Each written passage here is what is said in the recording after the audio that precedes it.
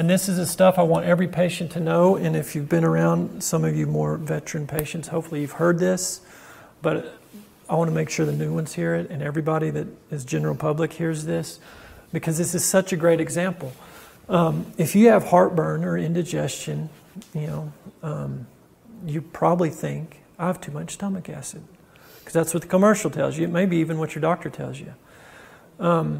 Well, it's humanly impossible to make too much stomach acid, unless you have an exceedingly rare syndrome, Zollinger-Ellison syndrome. I've never seen it. Debbie, former PA of mine, Debbie, but a veteran of the medical community, was SWAT surgical for years, a nurse in the OR before that. I mean, you never see, in all my years at UT Houston Medical School, I never saw that.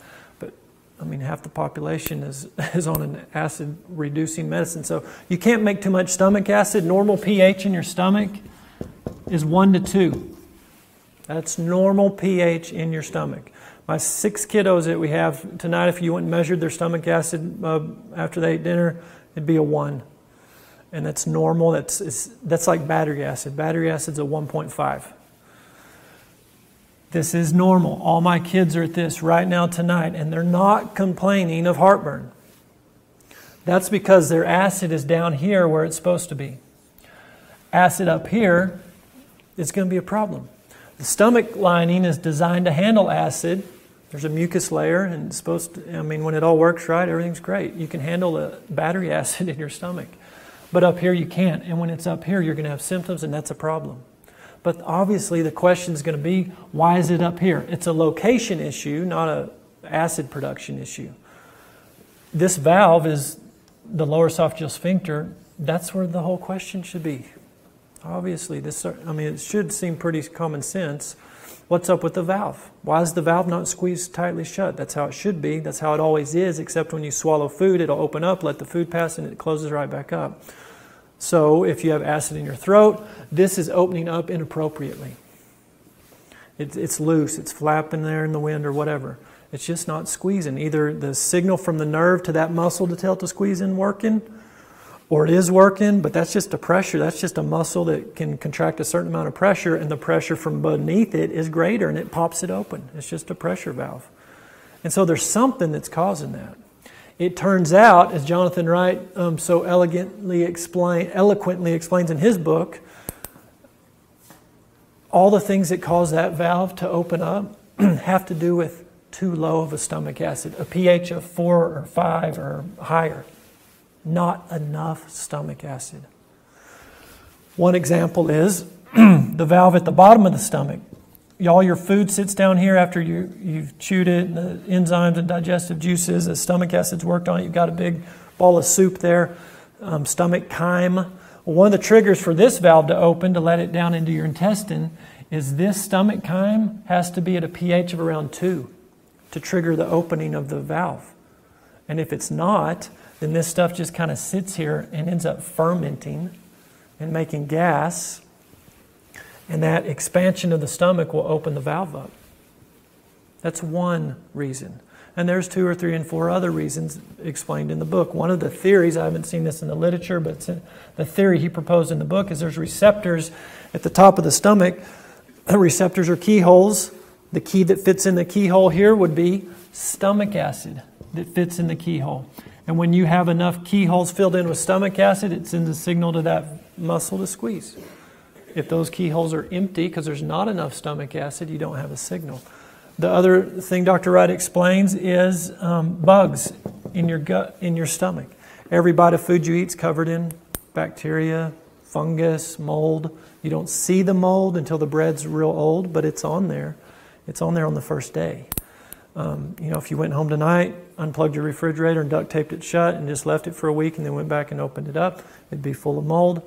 How to get in there? Because it was already on the food. All our food has bugs on it, but stomach acid kills bugs. Every bug known to man pretty much is killed by stomach acid. That's why God gave us the stomach acid, partly to kill bugs. Before there were antibiotics, doctors used hydrochloric acid as an antibiotic in World War I. They did it IV, they did it IM, a shot in the hiney. They did it nebulized, they did it rectally for prostatitis. It's a great germ killer. I have a book from 1935, got it from a bookstore in London, that has all the protocols on how to use hydrochloric acid to kill bugs. So it's a great germ killer. All the food that you swallow every day that has bugs on it, it kills them. If you don't have enough stomach acid, you don't kill the bugs. And they sit here and overgrow, and they ferment the food too, because the other reason stomach acid is there to break your food down. Turn the steak into steak soup. If you don't have enough stomach acid, then you have some partially digested food particles here, and you've got a bunch of bugs that haven't been killed, and they just ferment that and make the gas. Bugs overgrow down in the small bowel. It's called small intestine bacterial overgrowth, or SIBO or SIBO. Same thing. When you don't have proper stomach acid, proper motility, and the right pH, these bugs overgrow. They produce a gas. We can actually measure this gas in our clinic. And it creates a pressure, intra-abdominal pressure, that rises and pops the valve open. But everything, all the explanations in that book, all have to do with not enough stomach acid. And it blew me away when I learned that. And after I read that book and went to Dr. Wright's conference, I employed that knowledge in a patient I had in post. This young, middle-aged cowboy dude, great guy, but he was my patient for 7 years, and almost the first year I was in post, he came to me with heartburn, and I put him on Zantac at the time, or he was already on Zantac. I put him on Prilosec. He did good for a year or two, but he came back after a while because it quit working, so I doubled his dose. He went away, and he did good for a year, and he came back because it quit working, so I put him on Nexium, and then he went away, and he came back, and so then I doubled his Nexium, then I put him on Zantac and Nexium, and then I put him on Zantac, Nexium, and Carafate, and then I didn't know what to do, so I've sent him to the GI guys in Lubbock. They put him on Dexilant, and this is over many years. And at the time, I didn't know what Dexilant was. It was brand new, but it's just a high-powered acid reducer that blocks all your acid production. And then he came back to me because that quit working. And I just read Dr. Wright's book. So we stopped his acid reducers, and then we did things to turn his acid pumps back on. The hydrochloric acid is made by these little proton pumps. Proton pumps are turned off by high sugar diet, and they're turned off by stress, amongst other things. So he had to bring the stress down, and he had to get off sugar.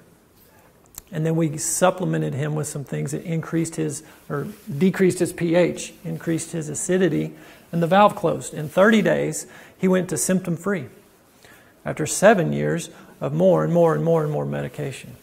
So this is just one example of option 3, fix it.